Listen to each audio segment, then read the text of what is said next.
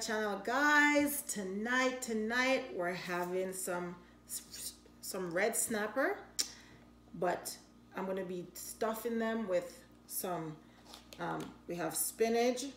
This is about 7 or 8 okras. I already went ahead and prepped everything. We have some green onions in here, some Scotch bonnet pepper in this one. This one we have some shallot and some minced garlic. And in here we have some bell peppers. Lots of colors going on, guys. And I have my seasoning that I went ahead and pre-mixed. You guys can use whatever seasoning you want, but this is my secret, so I can't tell you guys what I'm using today. And of course we have some prawns. So it's kind of like a seafood stuffed snapper. Normally I would use shrimp and lobster, but today I'm only using shrimp. This is about 5 jumbo shrimp, like the huge ones. You can get these from like Superstore or Co-op or your local supermarket, wherever you are in the world. So we have 2 snappers. See, they're big size snappers, huge, nice. So I'm gonna be stuffing 2 of them. So it's all scaled nicely and washed, and I pat them dry, but I also make sure that you clean inside very well. You have to make sure the inside is nice and cleaned and dried and all the guts are out. And after they were scaled, I washed them with fresh lemon to get all the rawness off of it and everything. Because I'm doing fish, always make sure that you try to keep your hands as clean as possible. Always keep a paper towel close by that you're not contaminating anything. Mind you, they're all going into the fish, but you know, you want to kind of still keep everything clean. So first off, what I'm going to do is I am going to pair my fish. So what I do, I core the fish on both sides, and I'm going to season it with my powdered season. The reason for this is, at least this way, instead of the seasoning being on the outside of the fish, it's inside of the fish to have a little bit more flavor in it and stuff like that. So just a small knife I have, and I'm going to just make 2 slices on each side. See, pretty deep enough, not overly deep, just enough to get the seasoning in there. So I'm going to flip it over. I'm going to do the same thing on the other side. I guess you should have a pretty sharp knife too. You can see mine's pretty sharp on both sides. So that's what it looks like. And I'll continue doing that with the other one. Flip it over, repeating the same thing on the other side. Okay, so now that's done, I'm gonna wash my hands.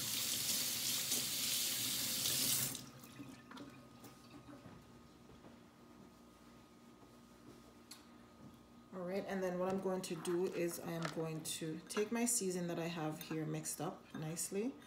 There's about 5 or 6 different things going on here.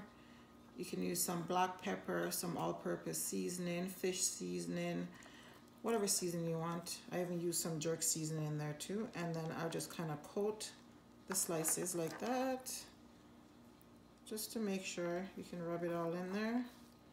Make sure it's nice and coated, like that, like that. And if there's excess, don't worry about that. I'll just use the fish to kind of soak up everything. So same thing on both fish. Just get it all in there.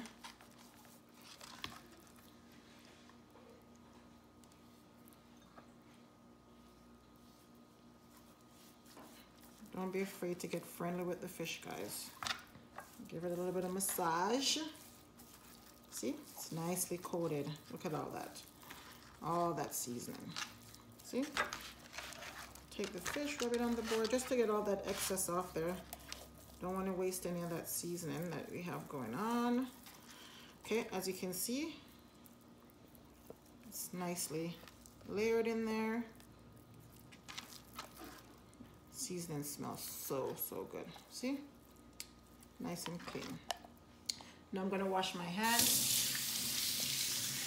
Always make sure you keep washing your hands, guys. Don't want to have any cross contamination with your food. Like I said, it's all together, but it's always nice to work with clean hands. All right, so the next part is what I'm going to be doing now. I'm going to add all of these ingredients into this bowl to mix it together. So I'm going to go ahead and add my spinach.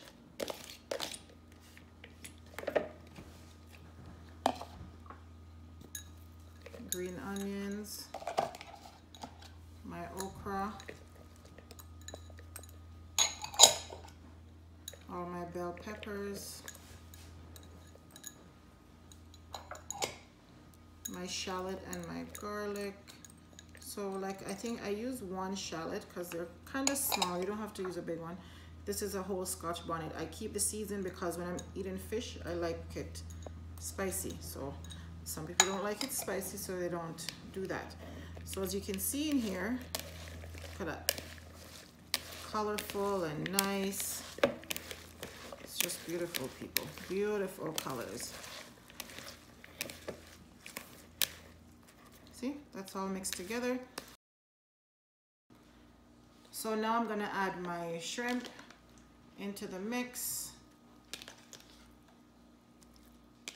Like I said, guys, you guys can put whatever stuff you want to put in there. And then what I'm gonna be doing, my leftover seasoning that I have here, I'm going to just go ahead, sprinkle it all over this. You don't need to use all of it because you still want to keep it fresh. You don't want to have too much salt, and the fish is already seasoned, so you don't really need too much seasoning. You just want enough to make sure that it has some flavor on the inside. Mix it all together. I'm just gonna sprinkle a little bit more, not too much. See, I still have some seasoning left over, so. And don't be afraid to get your hands in there. Mix it all up together. Some people don't like to use their hands when they're cooking, but I think that's the best way. Okay, now that we have our mixture together, I'm gonna bring this closer.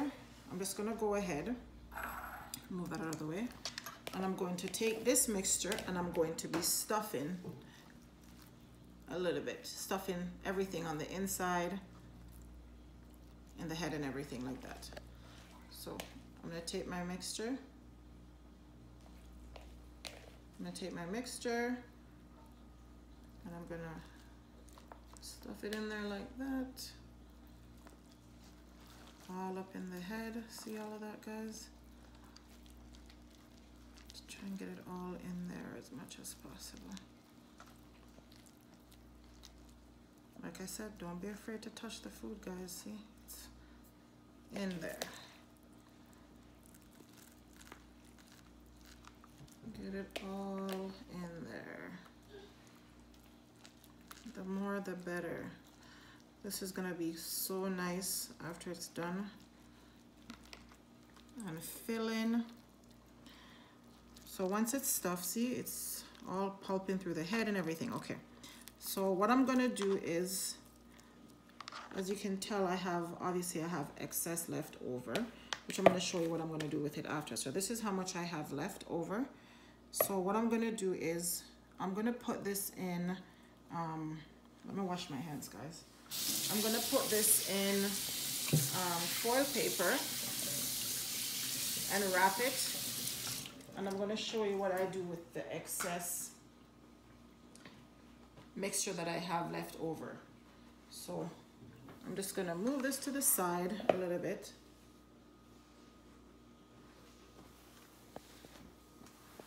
Get my counter nice and clean here, guys. So what I'm gonna do is I'm gonna get my foil. I'm gonna do one at a time. So that's the first part. And I'm using, just so it doesn't stick, this is butter. So I put some butter on the bottom so you know your fish doesn't slip. You notice that when I take it off the grill, it's just gonna slide right out of the foil. No stripping off the outside part of the fish. All of that good stuff, see? I don't wanna waste all that butter, so I'm gonna just put it in with all of this stuff. So I'm gonna take one of the fish and I'm going to place it in the center of the foil. See? Okay, the reason for the butter, as I said, guys, is to make sure that there's no sticking or anything like that after. So now, with that, some of that excess that I told you about, I'm just gonna take it and just place it on top of the fish like that, there.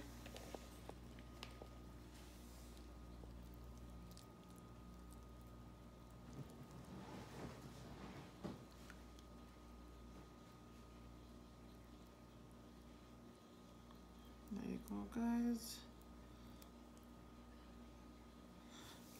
Rinse my hand again. A lot of rinsing going on, guys. Lots of rinsing.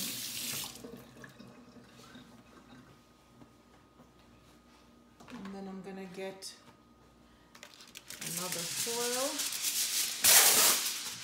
And then what I do, I put the foil on top, like that. And then I just fold it in to make sure that nothing leaks out. And fold it towards the fish, not away from the fish, guys. And then I just pull the other end in, flip it around, pull the other one like that. So that's one. Now I'm going to do the other one.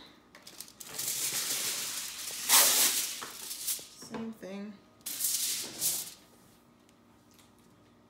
Get some butter. Just rub it all over like that. Just make sure it's nice and coated at the bottom. Just like this. Okay, and then I'm gonna take the fish, place it like that on top, and then the excess that's left for this one, we'll put it on top like so.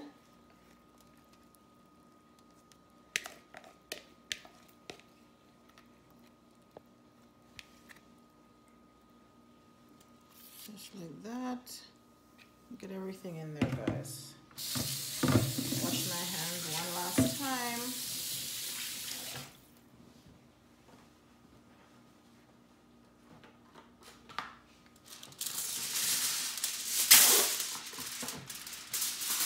And then I place my foil over top.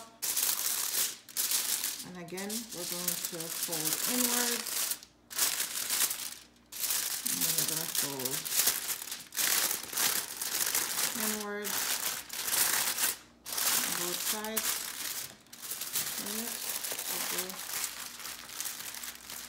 Flip like that,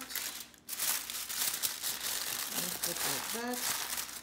And here we have two fish. I'm going to be putting this on the barbecue right away.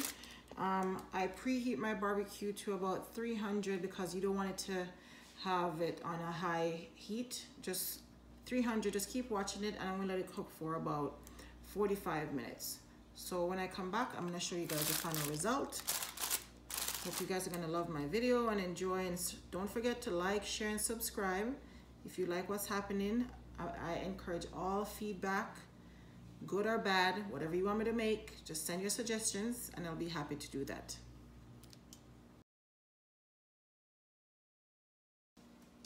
So guys, here is my final product. My beautiful red snappers with some crackers, water crackers or crackers. Isn't it lovely?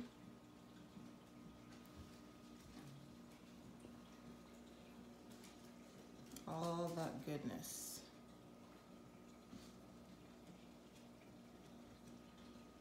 I hope you guys enjoy this video, and I will see you next time.